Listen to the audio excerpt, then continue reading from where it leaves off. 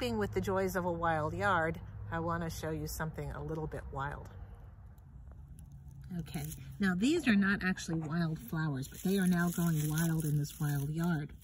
These little tiny things will grow up to become a beautiful type of lily that's quite unusual. It's called a blackberry lily.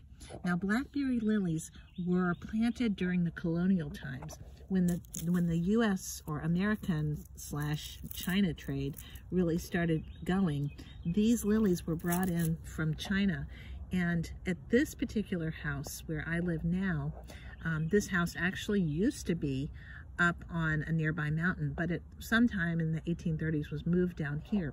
Now we found where the old house site was because these lilies were growing there. They're going to grow up to be quite tall eventually. So when the old house site was located by my brother-in-law, Mark, he brought 1 or 2 down and he planted some here near the old house, but in its relatively new location. New meaning it's been here since 1830.